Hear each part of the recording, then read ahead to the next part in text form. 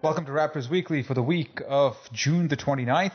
It's the draft podcast, the post-draft podcast. And to make sure we got enough draft expertise on here, we've called in the man from the Doctor is In, Steve Gennaro. Steve, welcome to the pod, man. I'm excited to get the call, Zarar, after last week's pod when you said I knew nothing about the draft. I wasn't sure if I was going to get it, but I'm happy to see that you've trusted back in my knowledge again. So happy to be here. Well, trust is a strong word because you did call Steph Curry a bust when he got drafted. So let's not forget that. Also joining us is Andrew Thompson, the regular on the pod. Hey, man. Hey, what's going on? Nothing much. Let's get to talking. Let's start with Vasquez because that was the first move of the night on draft night. So just a little preview to that. So Vasquez in a press conference a couple of days back said some teams were interested in him, and the next day Masai Ujiri said, "Well, Vasquez says a lot of things," and the next day Vasquez gets traded. So Andrew, your thoughts on what happened with Vasquez there? Was it something that you think his comments caused the issue, or was this kind of predetermined? I think that his comments getting published in a Spanish language paper probably had a lot to do with the fact that he's been talking about this and complaining a lot about this for a while now. And I think that management was probably not so much that the straw that brought the camel's back was him talking to a newspaper, so much as it was that they knew that he'd been complaining and upset with his role with the team for a while. And I think they realized that between the contract number, what they could get for him, and the fact that it's not ideal for the team chemistry or for what you're trying to build on a second unit to have someone who's displeased with their role, I think this was had him see his way out of town.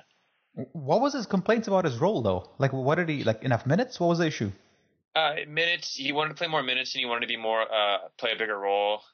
There's a lot of back and forth, nothing substantiated, but people talking on Twitter saying, like reporters, Butch Carter tweeted at Will Liu saying that at the CIS championships last year that Vasquez was telling anyone who would listen to him that he was really upset about his role and not playing more of an offensive role. Yeah. Steve, were you sad to see Vasquez go, or is he one of your hate boys? I'm not happy to see him stay. I'm not really happy to see him go. I'm quite indifferent actually to Vasquez in either role. I thought it was a pretty good deal actually from Masai Ujiri. We'll probably talk about that in a minute, but it makes sense, right? There's too many cooks back there. If you're going to keep Lowry, if you're going to keep Williams, Vasquez, you just can't keep having all these guys playing in your backcourt. Ross, who all want to jack up the ball and take lots of shots, but all who aren't defensively accountable. So someone, at least one of those four, had to go, and I'm hoping that two will go, and maybe even three of them will be gone before we get to September. So with Vasquez's exit, there's no backup point guard, and midway through the draft, this trade happened around the 10th pick or so, and so at that point you kind of knew the Raptors were looking at point guards, and there were a few point guards available when the Raptors did select, but they went with Delon Wright, the guy actually I wanted the Raptors to draft just solely because he's a 6'6" guard, and Masai Ujiri loves those. He gave Julian Stone like 2 chances because of his height. He's known to play defense. He's a good ball handler. His shooting leaves a lot to be desired. But Steve, let's start with you on this one. What are your thoughts on the player itself right now? Were you happy with the selection? Okay, so maybe we can do this two ways. The first way is we can talk about Delon Wright as a player, and then we can talk about the selection of Delon Wright, because I think they're two different things. I have different points of views on them. As the player, I think Delon Wright's a good player. Obviously, you mentioned his size; he's 6'6". You mentioned his wingspan, 6'8" wingspan, 8'6" reach. So there's lots of things to like there about him. Is he going to transition well to the NBA? Yeah, probably, because he's a solid defender, has good athleticism. He's a senior, so he has some age and experience. On the downside, he's 23 already, and although he has a good steal, he gets a lot of steals and he can rebound well. He's a good passer. He's not a strong shooter, especially from distance. But on the whole, as far as drafting backup point guards go, this is who wouldn't want a player like Delon Wright as their backup point guard? I think that he can play a role on this team and be helpful. So all of that, makes sense. So, is he a good selection for in and around the 20th pick? That seems to be where most mock drafts had him ranked. So the Raptors certainly weren't reaching for taking him at number 20. And you can see how if he fills in, as Chad Ford called him, as Vasquez's replacement, then he meets a need for the team. So in all those sense, that's I guess a job well done. But am I happy with the pick? No, I'm less than thrilled with the pick. I think there's a lot of, and we could talk about this if you want to, I think there are a lot of better choices that the Raptors could have made than selecting Delon Wright with the number 20 pick. Well, let's get to those selections in a bit. Andrew, what do you think of Steve's comments here? Yeah, I mean, I'm not sure.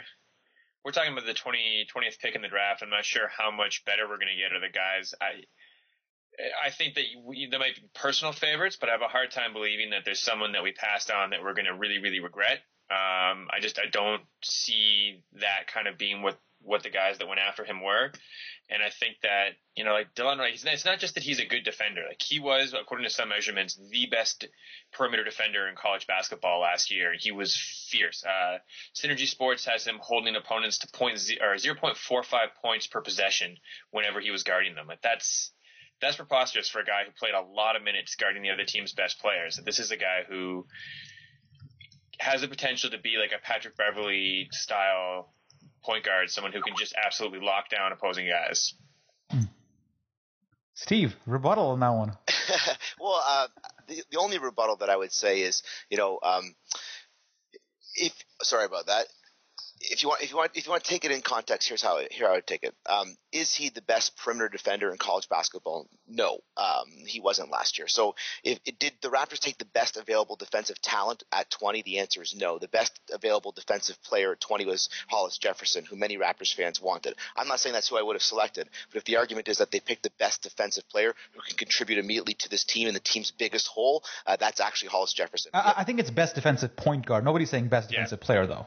Okay, well, if we're talking about on the wings, though, as well, right? So if we're talking about the best point guard in the draft, he wasn't the best point guard available at that position. At number 20, Ty Jones from Duke was the best available point guard, who was still available at 20. Now, I saw lots of people on Twitter putting out that Jay Billis had tweeted that he thought, or people were tweeting out that Jay Billis had said that Delon Wright is the best senior point guard available in the draft, and the Raptors. No, he didn't say the Raptors got a steal, but they were using that as the legitimation of their argument that there was a big steal here for for the Raptors by getting him in that point. But just a couple of days earlier in his mock draft with Chad Ford, Jay Billis the first point guard that he selected after the 20th pick was Ty Jones, and he didn't select Delon Wright until several picks later. So when he had the chance to draft them both in his own mock draft, he didn't take Delon Wright over Ty Jones. And the difference is that Ty Jones, although he's not longer, he's not taller, he's a better talent. So Delon Wright wasn't the best point guard available. He wasn't the best defensive player available.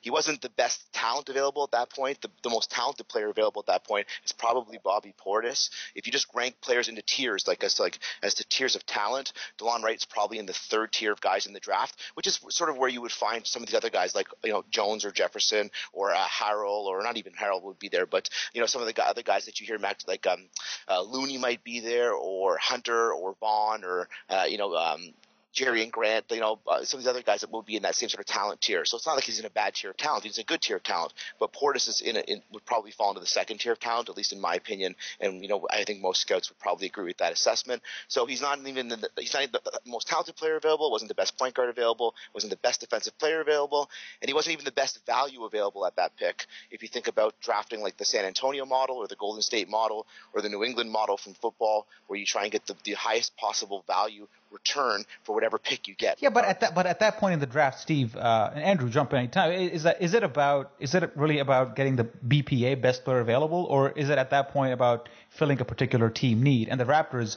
after trading Vasquez, had a glaring hole at point guard. I'm not convinced it's still fixed, but at least they addressed it to some degree. Yeah, and I mean, it also depends on how many roster spots you have available, and you've got guys who are projects at certain wing positions already, when Bruno and the guys from last year, and you're looking at, who you're if you're going to take someone who's going to be a project but might have a high ceiling, like, do you have the ability to develop them, and B, do you have a role for them to grow into? Is that going to be somewhere like the best player available isn't always the best possible thing to do? Even when you're look at Philadelphia, they're not exactly thrilled about having three big men right now. And there's a lot of people very concerned about that. So best player available and the whole idea of trusting the process and just getting assets is something that I think is a really interesting perspective, but I don't think that we've seen that that's definitely the way to go yet. I would Yeah. I would say two things to that if I can though. The first is best value available at the pick. 4 picks later at 24, Cleveland picks Ty Jones, but then they swap him for both the first and the 6th pick in the second round from Minnesota. That's 2 picks, 2 unguaranteed contracts, so you don't have to guarantee the money like you have to for the number 20 pick. And then in that, with that, in was that 31 and 36 or whatever that is, you have the opportunity then to fill some of those needs and take some of those chances. There's still lots of talent available in that space as well. So I think there are other decisions you could have made. The other thing I was going to say is, with the 20th pick, there was talent on the board, and I understand the idea of filling the need of the backup point guard, especially after you trade Vasquez. But I have a hard time believing that this team, which is going into free agency with needing 2 starters, okay, at least 2 starters, that their biggest hole, their biggest need is the backup point guard. Well, I think it's the need that can be most filled by looking at the draft. I don't know if you're going to draft a starter in the draft. I don't think that happens other than the top 5 picks maybe. But yeah, I mean, the reality, all these guys, these names that we're throwing around right now, of the 8 or 9 guys we're mentioning, the reality is 5 or 6 of them are probably not going to be in the league in 3 years. All these guys that we're excited about or think might be better, and maybe Delon Wright's one of them. But guys drafted between 18 and 30, like half of them are not going to be in the league in a few years. Yeah. And the point about the age, the 23 years old, Steve, you kind of painted this as a negative, but I'm actually excited about getting a senior, so we don't have to invest so much upfront development time in a player. So I'm kind of excited that he's got 4 years of college experience. He's playing one of the most responsible positions on the court in point guard. So I look at the 4 years experience at 23 years of age as a huge positive for the Raptors, not necessarily as a negative. Yeah, if you've listened to the pod, which I know you have because you listened to all of them 2-3 times, but for everybody else, if you've ever listened to the Doctors In, you know that I'm a big fan of actually drafting seniors. I think it's a really sound idea to draft seniors, especially things like the point guard position. The only downside to that is if you think about where he is as an offensive player, to be that far along already in your age and in your career without having developed a consistent shot or a consistent shot from range can be seen as a downside to a point guard in particular. Coming into the league without the ability to shoot the 2 or the 3 with any consistency. Yeah, I'm going to make a Vince Carter comparison here, and forgive me for this one, but when Vince came to the NBA, he didn't have a jumper, but he had good form, and he developed that form and became a fantastic jump shooter, and that was his primary game, 5 years into his career. I'm not saying Delon Wright's going to become a great jump shooter, but he's got decent form, and Dwayne Casey talked about in his post press conference in the draft that it's about repetitions with the guy. If he takes 2,000-3,000 shots a day, he's got a good form where he can build and get a jumper eventually. And a lot of times players don't get jumpers in college because of their role or the system they play. And now I haven't seen much of Utah, granted, but I just think that it's one of those things which practice can get you a jumper because the form is already there, and it's a question of coaching and dedication. And I'm not too worried about the jumper aspect. Andrew? Yeah, there's a lot of point guards that come into the league without a jumper. Lowry was really not known as a shooter. He actually had not nearly as tall, but he came into the league as a defender, a good ball handler, a crafty pick and roll type player who could maybe develop a shot, and that's what he turned into. I'm going to disagree with both those points. The first one on Vince, I'll tell you, Vince was actually an offensively very sound and at times dominant player in college in North Carolina. I think the better comparison for Vince would be someone like D'Angelo Russell, where there were some concerns about what he could or couldn't do, but he basically dominated through the tournament in his final year before going pro, where you saw that there's upside and there's scoring ability, but but then could it translate to the next level? I think that's probably the better comparison. For the Lowry one, often at Villa they like to play the 2 guards, and so Lowry often played off the ball as well as a shooter or as a scorer. I think the better comparable though for if we want to look at the positive in the upside of Wright, and again this is also taking into consideration his shooting, I think is Rondo. I think Rondo's a really good comparison for who Delon Wright could be. Like if we say, okay, what's his ceiling, what's his best comparable? I think Rondo's a really good comparable for that. Again, can Delon Wright become Rondo? Yes. And if he does, will that be fantastic for the Raptors? Obviously. And will Masai become a genius for making that pick? Yeah, and so the talent is there. That's why I said at the beginning, I like the player. There's a lot about the player to like. My concern about the pick is, was it the best pick for this team? And the truth is, I'll say this, and Andrew, you guys can hold me accountable to this. We don't know the end result of how good or bad this pick will be. A lot of it will be what happens next now. How does he fill the other holes for the team? Because if we get some good moves in free agency, if he shores up the 3 and the 4 really nicely during free agency, then yes, this was the biggest hole, and addressing it with 20 was the right pick to make at that point in time. But Delon Wright is certainly a talent, but I don't think he's going to be a lights out shooter anytime down the road. That's just not sort of part of his game. But he has other great skills, Well, I don't think you're looking for him to be a lights-out shooter. I think when someone brings the other elements of the game to the table, you're looking at someone to become a competent shooter. Like if he can get up to shooting, 34% from three for a backup point guard, maybe starting point guard at some point. But regardless, if he can control the ball, if he can work the pick and roll, play really, really good defense, and still at least just knock down open looks, that's all you need him to be. You don't need him to be 40% from three. You just need him to be competent. Yeah, but if we go back and look at his game log from last year at Virginia, he rarely, not rarely, I would say rarely is probably the wrong word, but it's not very often that he takes he hits 10 field goals. So that's not the offensive game that he plays. He's really he's sort of a 5 to 6 field goal a game type of player, and that's even with him starting and playing 35 minutes a game for that squad. So but that's exactly the guy you need, Steve. You don't need a guy who's used to dominating the ball in college. On a Raptors team where you have a lot of people who need the ball in DeRozan, Lowry, Valanciunas, you don't want a guy who needs field goal attempts to survive. You want a guy who can get by with a bare minimum. Sure, as long as he hits them, sure. Yeah, I'm okay with that. My only another concern to put out there just for Raptors fans about, and just again, how many concerns does this guy have about him? Okay, continue. I do, right? But I do because right away the media comes out about he's going to be the defensive stopper. This is the guy we're looking for. He's going to guard the opposing team's best point guards, and the Raptors can really count on him to shore up that spot as the backup point guard. But we also know that Dwayne Casey has a real problem. Problem. He has a real problem with starting rookies or playing rookies significant minutes. So how many core minutes down in key stretches of the game is our defensive stopper Delon Wright going to be on the court? And if he's not on the court for his defensive stoppage ability, like I want to see him succeed, and I see all the things that are there for him to succeed. I'm just not sure that he's going to plug right into the Raptors in the way that everyone's hoping he's going to. And I just want to point that out. I mean, I'm not sure who you're talking about who's saying that he's going to be the ultimate defensive stopper and going to be guarding the other team's best point guards. I think he's going to be guarding the other team's backup point guards. I think the guy guarding the other team's point guard is probably going to be Lowry. I'm not really sure who's driving the narrative that this is all of a sudden our Tony Allen who's going to be playing 30 minutes a game. I think. I hope not. He's going to be playing off the bench guarding the backup point guard and hopefully finding a way to be competent to replacement level, above replacement level quality by mid-season towards the end of the year. I think is what you're hoping for him.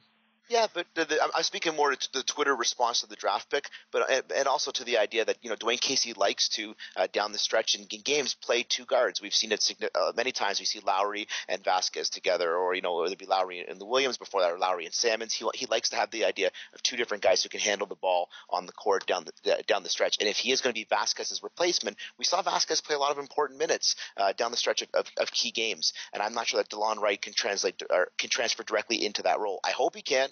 But and it'd be amazing for the Raptors if he's able to do so, and especially if Casey trusts him to do so, that would be great for the team. Yeah, no, that's a very good point about Casey. Is that like if you look at his track record, how he's dealt with Valanciunas and Ross, it hasn't been the best. It leaves a lot to be desired. So now you got another rookie coming in, Andrew, who you've asked Dwayne Casey to develop and maybe in a big role as a backup point guard. So that's probably a big risk of Delon Wright's development in his early couple of years. It is. I think that the pick is also, in some ways, to me, suggested an element of faith from the front office in Dwayne Casey. When he was really excited about this pick, the reporting has been that this is who he wanted. Like a large, defensive-minded point guard who's a senior in college, someone who's ready to play, someone who's more of a veteran-style defense-first mentality that really vibes with what Dwayne Casey idealistically I think, strives for. And I think that this is perhaps them giving him a little bit of a nod and saying, like, let's try to build the team that you feel like you can do best. And maybe part of the problem is that we've been giving you pieces that don't fit with how you want to coach. So if we're deciding that you are going to be the coach, then how can we work with you in order to have that style of play be what we see? Mm-hmm. Hopefully that means that he has a little bit more faith and a little bit more trust and willingness to let his picks develop, especially as rookies. But I mean, we'll see, because you guys are right. Like that is the MO for Dwayne Casey. So we got to talk about the second guy we drafted. So in the Vasquez trade, we acquired a future first, which is protected for the first couple of years. It's kind of complicated, but we have a future first round pick. But also we get a second round pick for this year's draft, and we got Norman Powell from UCLA. his name. I call him Norman Powell from UCLA. And Steve, you're a UCLA alum, so how much have you seen of this guy, and what can you tell us about him? Okay, well, you think that I'd be very excited about this pick, and I am. I'm always happy when UCLA guys come to Toronto. But again, I'm not sure how much you're going to get from him, Raptors fans. I think you can probably expect him to spend some time in the D, playing for the 905. But what can I say?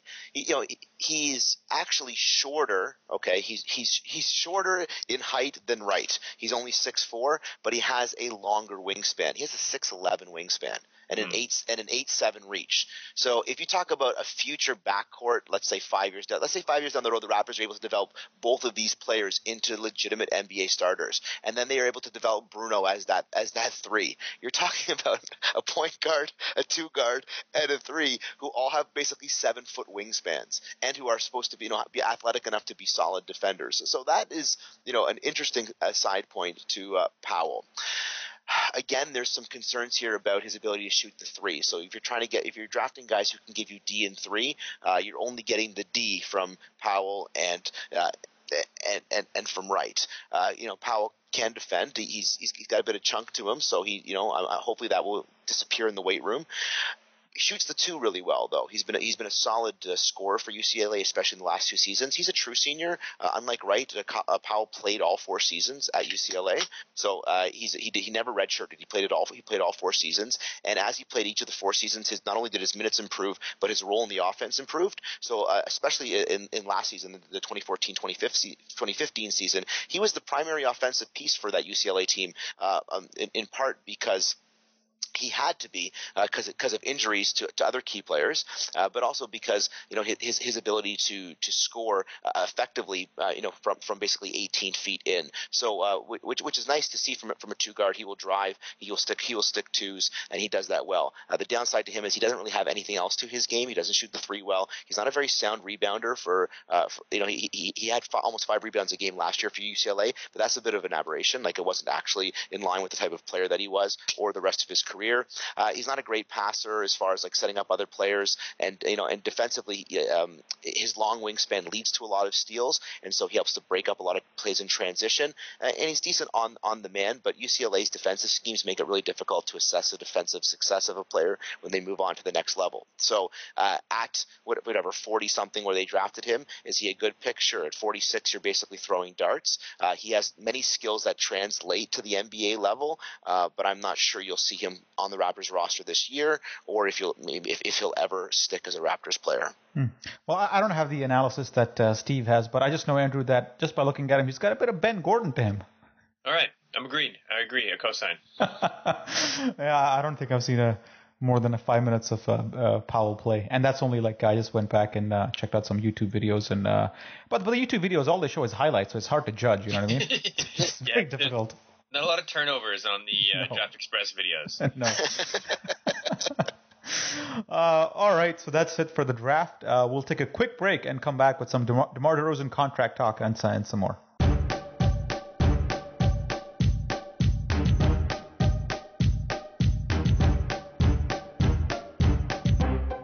Welcome back to part 2 of Raptors Weekly. In this section, we're going to talk about DeMar DeRozan a little bit. DeMar DeRozan, a report came out this week that his camp, whatever that means, I'm guessing his agent, is looking for a max deal for DeMar DeRozan starting next year, starting next summer. That's when the cap goes up to about $108 million. And it had a lot of people, kind of pissed off and saying, trade this bum. Or trade this guy right now because he's not deserved of the max. And I kind of looked at the numbers a little closer, and right now he's making about, like, say, 16% of the cap. And if he does make $25.3 million, next season when the cap does go up, he'll be making about 24% of the cap. So, Andrew, is that, to me, it didn't seem like a big deal because once you look at it in relative terms and not absolute ones, is this like a sign that, like, are you comfortable paying DeMar DeRozan that kind of money? Look, I think DeMar is someone who's demonstrated an ability to keep working on his game and improving his game year after year after year. So, if he can develop an actual three-pointer, if he can have a reliable three-point shot, then he is a max-level player. I mean, I think I don't think that's all too controversial. But we have seen no evidence of him being able to do that. So if you're a shooting guard who lives in the mid-range and can't shoot threes, then no, it's not reasonable for you to demand the max or to command the max and ever be on a team that comes anything close to contention. But, so that's the question is, before next summer comes around, do we see whether or not he's capable of doing that? And I mean, I don't know why there's controversy about his camp looking for the max. I think everyone's agent should be looking for the max on behalf of their player. Like, I'm looking for the max too. I'm not going to get it, but I mean, anyone who's up in arms about that is like, look, like a wait and see approach here. I don't know why we need to be upset about this or wanting to get rid of him, because I think every player is looking to get the most they can possibly get. It's not like that means that they don't understand themselves or how dare they. Like, it's a business negotiation. Yeah. It's like one of the things is that $25 million in today's cap makes him the highest paid player in the league. But the cap's about to explode. Exactly. So fans look at it from in the current cap perspective, but once you look at it in the new world, things appear a little differently. Steve, your thoughts on DeRozan as a player, and can he develop a 3-point shot? Like, is that he's entering year 7 right now? Do you think he's got it in him to like up his game to actually get a 3-point shot, and not just get one, but get one where he's shooting like 37% or something like that? I hope not. I'd actually like to see him going the other direction. I'd like to see DeMar DeRozan just be more aggressive attacking the basket. I don't want him further away from the basket. I want him closer to the basket. I think he's at his best when he's aggressive, when he puts the ball on the floor, and when he drives towards the net. We see that in his free throw numbers. We see that in his shooting percentages. The closer he gets to the basket, the more successful he is, as with most players who aren't Steph Curry. And so, I would just I'd like to see him for me, the next step for DeMar DeRozan to becoming a max player is taking over games on a consistent basis by being the dominant, aggressive, player offensively, where he just drives to the hole. And when he does that, he is an elite level player in the NBA. And you've already spoken to his ability to take the next steps. He's continued to grow as a player. There's every reason to believe that he will continue to grow into this role where he becomes a max player, I guess. But what's a max player in the NBA? I don't know. There was a time when Jamal Mashburn was a max player, and when every team in the NBA had at least one guy who was their max guy. But if Jamal Mashburn was your one guy, you weren't winning titles. Then we went through this phase where not every team has a max player. Only max players were like the elite players who were really max. And then some teams had multiple max players. What the new NBA looks like financially, I don't know. I don't care too much about who makes how much money unless it affects the other players that you can bring in. So if DeMar DeRozan making $23 million means that he has to be the guy in our team and we can't bring in other pieces around him to be successful, then I think he's not worth it. But if the cap moves in a way where paying DeMar 23 still allows us to keep, let's say, Lowry and Jonas and bring in maybe somebody in the free agent market with some of the cap space that we're going to have and be able to push and contend, then really I don't really care what those numbers look like. It doesn't bother me. What matters is, can we fit other players around him to be successful, and will he continue to grow to be a dominant type player, which he can be. I mean, the idea of what he's making, like the max means a certain percentage of the cap. So if he's making the max, it is absolutely going to affect our ability to bring in other players. That's the reality of max contracts in a salary cap league, especially if you're trying to sign guys at a free agency where you're not able to go over the luxury tax limit without re-signing. I don't know if it's mutually exclusive. I think it's a false idea to think it's mutually exclusive for him to be able to develop a 3-point shot and maintain or improve his aggressiveness. I think that those two things can go hand in hand, because it really would change the way that defenders are forced to play him. They can't sit back. They can't bring early help if he can shoot a 3-pointer, because it's totally opening up the driving lane for him and changing the way the defender is sitting on him. So I think that him improving a 3-point shot makes it a lot easier for him to then drive and be aggressive. That's a good point. My concern about that, though, is that if we're going to have him taking 3-point shots, it means the ball's going to be going into his hands maybe earlier in the shot clock, but above the elbow. And I don't want him that far away from the basket when he gets the ball in his hands. I want him to be in a position where he gets it and can aggressively take it. I want him closer to the basket where his first touch comes on the ball. Okay, but I mean, like, the amount of inside the elbow post-ups that DeMar had per game last year are really low. Like, we're talking about a very small percentage of plays. He's getting the ball on the perimeter right now and trying to work his way into a mid-range jump shot. I mean, the bulk of his offense is a mid-range jump shot. That's where he's taking the bulk of his shots. And he's not hitting a lot of them. He's hitting like 38%.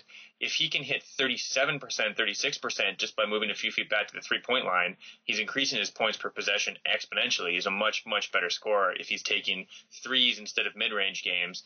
And then even, like, I'm totally fine with him taking more shots at the basket. I think that's what everyone wants, but it's really difficult to get him in there. And I don't think we've seen him as a post-up player. His post-up game is more like a 12 to 14 foot turnaround jump shot post up rather than a traditional one. Yeah, I agree with everything you're saying as well. On both those points, it's actually both are really good points that you make there. For me, the issue is that the way in which the offense is set up is a stagnant offense, where our best players, our most creative players with the ball, aren't receiving the ball on their first touch in areas where they can be successful. And to me, that goes just back to the playbook, to Dwayne Casey, the types of plays he's been drawing up for this offense. And it's one of the reasons why when playoff basketball comes around and where a team actually gets to scout you and play you night in and night out, we're seeing our teams really have a lot of difficulty being successful. And I think that putting DeMar DeRozan in more successful spaces will allow him again to attack the basket with more veracity and really just and take his game to the next level. But sure, adding a 3-point shot, of course, will help his game. My concern is sometimes when players like that develop the shot, then they become not more reliant, but they just become more passive. We definitely saw that again going back to Vince, who I was talking about earlier in the podcast. We saw this with Vince as his shot improved, his desire to attack the rim, disappeared. And then his dominance as a player also tended to move along with that as well. Yeah, so the way I look at DeMar DeRozan is that not in terms of salary, but in terms of tiers. Like, if you look at the NBA tiers right now, tier 1 might be LeBron, Curry, James Harden. You could classify that as tier 1 players. Sorry, can we just stop with LeBron is tier 1. Tier 2 can be all the other guys you named, but tier 1 is LeBron. All right, fine. Then in that case, the next tier would be Blake Griffin, LaMarcus Aldridge, maybe Kevin Love. Throw your Dwayne Wade, I don't know, like these kind of players. And I think DeMar DeRozan is a level below those players. So when I look at DeMar DeRozan, where I want him to be to account for 25% of the cap, 27% of the cap, I want him to be a tier 2 player at the very least. And I don't think right now he's that. He's definitely a tier 3 or tier 4 player, depending how Steve wants to classify it. And he's got to make that next jump. And Andrew earlier talked about the incremental improvements he's made every summer, how he's gotten better. He has, man, but it's been very small increments. A little bit of ball handling, a little bit of jump shooting, a little bit of defense. He really hasn't taken a big step. Like, he hasn't come out of one summer and said, yeah, I'm the dominant guy, or I've improved this part of my game by a huge degree. I just haven't seen that. I mean, did you ever expect him to be where he is now in his rookie season, though? Like, has he exceeded your expectations in that regard? See, this is no. I don't think he has. I think this is what I kind of wanted him. This is where I kind of projected him to be in the best case so far. But I want more than that. Like for him to command 28% of the cap, I want him to be at the same level as, say, impact-wise as Blake Griffin or LaMarcus Aldridge. And right now he's not that. And if I had to put my money on it of him making that jump, I would say no. I don't know if he can. I don't know if he can do that. I don't know. That's just me, though. He's not going to get the max. I can't foresee anyone in the NBA who would be willing. I mean, it only takes one asshole, as the saying goes. But I just can't see anyone who would be willing to give him that kind of money when he just does not have, like, with the way the game's going, him not having a 3-point shot, with him not being able to impose his will on anyone in 2 different rounds of the playoffs now, with him really struggling to carry a team. I mean. There are look, Vivek Randive is still running the Sacramento Kings. Maybe they're the one team who would do something like that, but I just can't imagine who would be willing to give him that percentage of the cap. So I think if the Raptors are going to keep him, like the bidding war, I can't imagine it being anywhere near a max contract. So next logical question is, do you trade him? Because if you don't trade him, you got to sign him to an extension. And if you don't sign him to an extension, you don't trade him, then you enter a Chris Bosh situation. So just first question, do we want a Chris Bosh situation here where he enters the final year of his deal without a contract and the media every day or every other week is like, okay, he hasn't signed. What's he going to do? Do you want that at all, Steve? I think that if you don't sign him to an extension, there won't be the media circus that there was for previous players, because his player option is so the 2016 player option that he has at whatever $9.5 or $10 million is so ridiculously cheap that there is no way he takes the option. Now he may opt out and then re-sign with Toronto, but there's no scenario by which he's going to opt in at that point. So I don't think we'll be having those same discussions. Now, would I sign him to the extension? No, I wouldn't. But I would have already moved on from this core of Lowry, DeRozan. In my mind, the current setup of this particular club, as we see it today, isn't going to take us to the next level. But having said that, Masai Ujiri has a lot of cap space this summer. Who does he go out and add as the next piece? DeMar DeRozan and Kyle Lowry are really nice pieces, but they need an alpha dog in here who can take over when they need to win a series. And I don't think either one of those guys are that guy. So I wouldn't resign DeMar DeRozan at that money. But if I had another player on my roster and DeMar's my second gun or my third gun, and I can afford it, because then so be it. Andrew? DeMar is not going to sign an extension. It makes absolutely no sense for him to do that right now, because the cap is going to make a giant leap next summer and another one the summer after that. So, even if he has a down season, just by opting out at the end of this year and then signing a contract next summer, because the salary cap is going to go up so much, he's going to make a lot more money regardless of how this year goes for him if he signs a contract next year than if he does it right now based on the realities of the cap. So he's going to play this season out, and he's definitely going to opt out of his player deal. So we are going into the season with him going to be a free agent at the end of the next year, probably, almost definitely. Do you aggressively look to trade him then this summer? I think it needs to be value respective. I think that of all the players we've ever had in Toronto, I would be the least worried about DeMar leaving. He seems to be a guy who actually really likes being here, who sort of really buys into the idea of the culture of the team and is okay and wants to make this son of his team.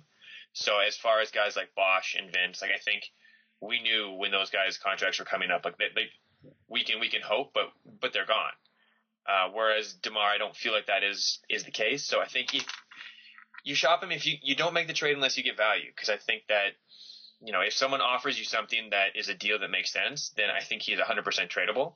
But I don't think that there's any rush to make that happen. I agree. I think that's a great point. You shop them around. You see with every player, you should be doing that. Seeing what the options are in the off season. See who likes them and what they're willing to pay for them. And especially when there are teams who are looking to make big bold splashes, either pre-draft, post-draft, or because they don't get the free agent that they're looking for and they have to do something for their fan base. I would definitely shop DeMar DeRozan, but I really like the point that you make. It's not about selling him away for nothing. He is an asset to this team, and he's a core part of this team. And every player should be made available if there's a better option out there. But if there's not, then there's no rush to move him, because there is always next year. You have him under contract, for a whole other season still. So now the draft is over. The Raptors have kind of solved their point guard position, at least too deep. So what's the next major move here, Andrew? Let's start with you. Free agency starts July 1st. What's Ujiri looking to do, given the hand he's shown so far this season? We need shooting, and we need forwards. So too bad Nick Batum got traded, eh? Yeah, especially for what they paid for him too. That was the guy that both Will and I were really on wanting here, and it's certainly too bad that we weren't able to put together an offer that would have made that happen. But we need anyone who can shoot threes reliably, and especially if they have the size to guard multiple wing positions. And we need a playmaking or shooting style power forward, I think. So that can be the same person in certain circumstances, but I think we need 3 or 4 different guys, and I think they should all be able to play either the 3, the 4, or shoot threes. Steve? Yeah, I'm surprised that we didn't try in the draft to address our 2 biggest holes, which are, as Andrew just pointed out, at the 3 and at the 4. I thought that if at least one of the picks should be focused in there, and I thought if there's an opportunity to make a deal to either pick up a veteran on draft day or to move down and pick up multiple picks to address one of those, or even move up and get a potential starter. So I'm surprised that none of those were dealt with. I put out on Twitter today at the Real PhD Steve a list of big men that if I was the Raptors, I would be looking aggressively to try and pursue. LaMarcus Aldridge obviously is the top of that list. I don't think he's coming, but at least now you have the money because of the Vasquez deal to be in that discussion. But guys like Greg Monroe, DeAndre Jordan, Paul Millsap, I think those are all guys that you could throw real money at who could come here and would make a huge impact immediately to this team. I also like Tyson Chandler, which I talked about in a previous pod coming in here. I think Brandon Bass could be bought at a reasonable price, who could be helpful. Yeah, that's the one I didn't get, the Brandon Bass one. Well, my idea is this, right? If you're going to throw max money, you got money to throw at one player. So if you don't throw it at a big man like that, I like the idea of throwing money at Jimmy Butler, like real money that the Bulls can't match. Because not only does it hurt the Bulls, but it also it also allows you to improve your team. And if you're going to go after a guy like Jimmy Butler and you throw all that money there, you still need to address the four. And I think Bass is just a solid player who can shore up your roster and play significant minutes at the four, but not cost you a lot of money. I mean, the Jimmy Butler thing, it doesn't matter what amount of money any team puts on that offer sheet. Like Chicago is matching that. Yes and no. Yes, of course. It would be crazy for them to let him walk. But the type of cap hell they'll put themselves into if a team comes around and says, okay, we're giving $16 million to Jimmy Butler, Chicago has a lot of money right now sitting in a lot of players that they can't just divest themselves of that easily. It's not like they're just gonna say, okay, well that's just that's the end of Derrick Rose or Pau Gasol. Yeah, they're not losing Jimmy Butler to an offer sheet, man. There's no way they're letting Jimmy Butler go because a young great player like Jimmy Butler go because they're worried about paying for 2 seasons of Pau Gasol at 37 years old. That's not a cost-benefit analysis decision they're going to make. The only way that Jimmy Butler is not in Chicago in 2 years is if he just refuses to sign. He does a Greg Monroe move and doesn't sign anything. He just takes a 1-year qualifying offer and tries to move towards unrestricted free agency in a year. Otherwise, he's either going to be signing an offer sheet in Chicago will match it, or he's going to be signing a long-term extension there. Those are the only three outcomes. Andrew, the same thing applies to DeMar DeRozan here. Why would Jimmy Butler sign an extension at this point? Well, maybe he will take the 1-year deal. Maybe that's what makes most sense. I mean, the reason why you take if he's actually going to get a max extension, the reason why you take that is because in the event that this year really goes poorly for you, or you have you rupture your Achilles or something like that, then you're really affecting the amount of money you can make in the long term. So yeah, but I think he's shown that by declining the earlier contract offer that he's willing to do that. So I don't see why he wouldn't just repeat that again. No, I do. I think that's what he will do. I think he's gambling on himself, and hopefully he stays healthy, because if he does, then it's going to pay dividends for him. Yeah, and that's the Brandon Bass talk. The Raptors have about $36 million in cap space right now once they renounce their Lou Williams and Amiri Johnson. I just don't see them, throwing that money at somebody like Brandon Bass when you have Patrick Patterson, who's kind of similar player, I'd say. Patterson has more range than Bass. Yeah. But nice list, though, Steve's at the real PhD Steve. So tell me then. You tell me who are the Raptors buying with that money then? Well, the guy that I liked on your list, and I've been talking about him for a while, is Paul Millsap. If the Hawks don't want him, or he doesn't want the Hawks, throw him all the money you can and get him here, because he's a reasonable target. He's the type of guy that's in that tier 2 that I kind of mentioned earlier. And if he's on the Raptors, he automatically becomes arguably their best player. And that's the kind of move you want to see made, where Kyle Lowry and DeMar DeRozan are not the 2 best players. They're somebody else. And granted, he's not better by a huge amount, but he's still a capable forward who can take you a long way, as shown last year. So I'm happy with that money being thrown at Paul Millsap. Not so much Tyson Chandler, not so much Brandon Bass. I'm just looking at your list here. Greg Monroe, no, we have JV, and Monroe's a terrible defender. And Aldridge ain't coming here, so it's a moot point to talk about that. Okay, on the idea of Millsap, though, are you then looking to pair him up with someone like DeMar Carroll, go into Atlanta and take their 2 best players away, because they're both available this summer? Well, we're not going to be able to make that happen contract wise. Those guys are going to be commanding a lot of money, and the amount of cap space, the space that we have available, I don't think is going to be able to fit both of those players, considering the amount we're under the cap is not the same amount as the amount that you're allowed to spend because you're signing other players. Yeah. Just fitting in just the amount of guys to fill out the 15-man roster, I don't think we're going to DeMar Carroll is looking for $13-14 million a year, and Paul Millsap's going to get about 15-16 probably. So yeah, you got to sign some other players too, right? I mean, we have we don't need just those 2 players. We need probably 3 more after those 2. So you got to save money for those 2. So I see the Raptors having enough space to throw big money at one guy, yes, and respectable contracts at say 2-3 guys, not necessarily 2 huge contracts at 2 guys. That's why I put Chandler and Bass on that list. Not because I thought that they were big guys, but I thought that they were guys that you could come in and play significant minutes, but that would not cost you a significant amount of money if you decide to put your money into the wing position to shore that up. Yeah, but didn't you hear Dwayne Casey's comments that the role of the center is days gone by now? It's not happening anymore. Well, Draymond Green is a restricted free agent. You could always make a run at Draymond. You know, the thing with the restricted free agent offers is like teams are just not going to do them probably because like Chicago is going to match the Jimmy Butler thing, and Golden State is going to match whatever anyone offers Draymond. And the problem is when you make an offer sheet to those guys, let's say we offer Draymond Green $15 million. Now, the Golden State Warriors have, I think it's 3 days to match, and during those 3 days, we have $16 million committed. We can't sign anyone else. So that's all the players that are going off the board while you're just waiting to find out that you don't actually get Draymond Green. Like, it's a really – like all these people talking about let's make an offer to this restricted free agent. Unless you feel really confident about getting that guy, it's really problematic in tying your hands as to what you can do during that period. It means you miss out on almost everyone else. Only if you expect the market to move quickly. And in a summer like this one, where there are a lot of players who are available, it's not a small free agent market. You know, I'm not sure it's going to move as quickly as previous years. It's not like you're tying your money up and making an offer to LeBron so you can't make an offer at Melo. I don't think it's like that. I think there's one or two bigger guys at the top, and they're going to take their time and they're going to go and see 3 or 4 different teams or 5 different teams. And while those teams are looking at that player, everybody else is waiting because teams are waiting to see where Aldridge goes before they decide if they're going to make a run at, let's say, Cantor or Marc Gasol or whoever else. Like these guys, you know, there's going to be there's always a tiered movement to free agency, except for the year when you have, you know, like LeBron and Wade and Melo and Bosh, and you can't put your money in everywhere type of thing. You know, so I think you can actually, if you're early and if you're quick and if you isolate right away, this is a person we want to put our money into in the very first day. I think you can actually throw your money at someone and let it sit for the first couple of days of free agency because I don't think that many players will move immediately.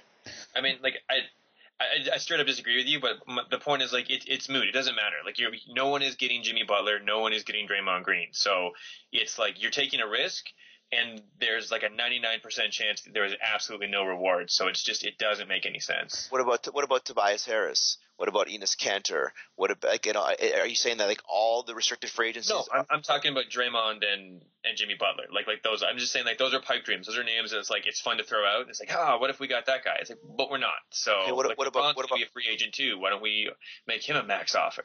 What about Chris Middleton? Like those are all guys that sign me up for it. Sign me up for Chris Middleton. I'm just saying like those guys are not going to. If you know that the other team is going to match, then it's not.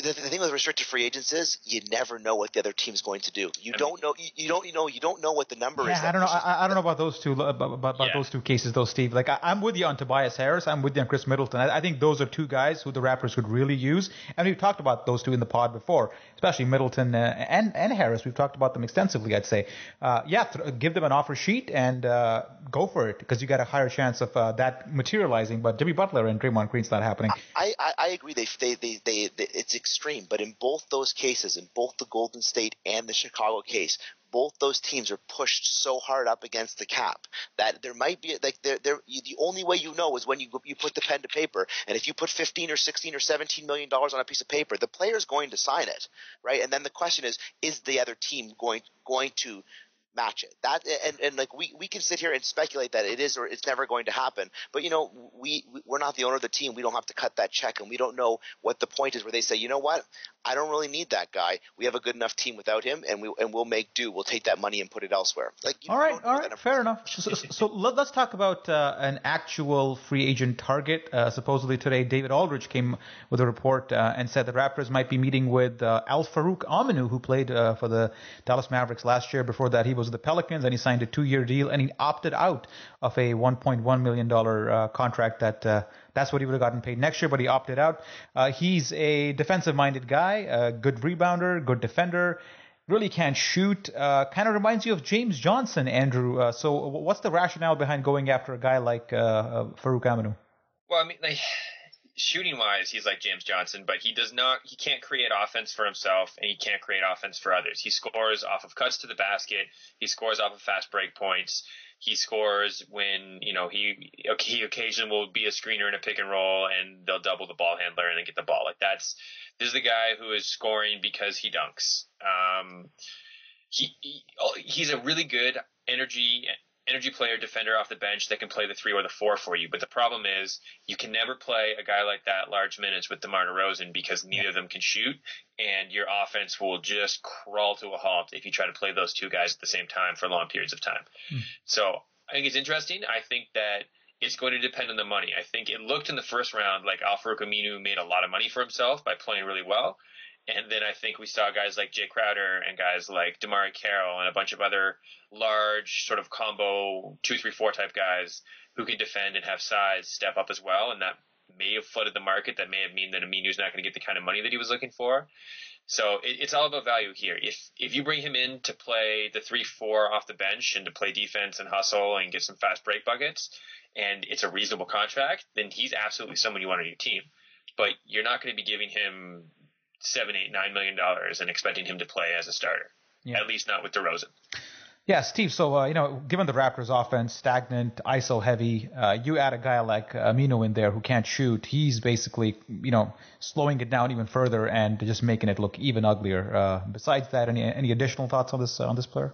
When I'm playing daily fantasy on FanDuel with the guys for the Worldwide Round Table, which you can play against us all next season, follow me on Twitter and then follow at Raptors Republic for the links. When I'm playing daily fantasy on FanDuel, he's a great buy, because he's really cheap and you can get him on the cheap and he can stuff the different stat boxes for you, provided that the regular starters aren't available to play for health related reasons. Other than that, I think the point Andrew makes is perfect, right? At a really cheap price, he can be a player of good value, but $8 million, $9 million, anything like that, that's just ridiculous money to play for a player like him. When you've already said Zarar, we have a guy like James Johnson who does that already for us, who can't find minutes in important playoff games already.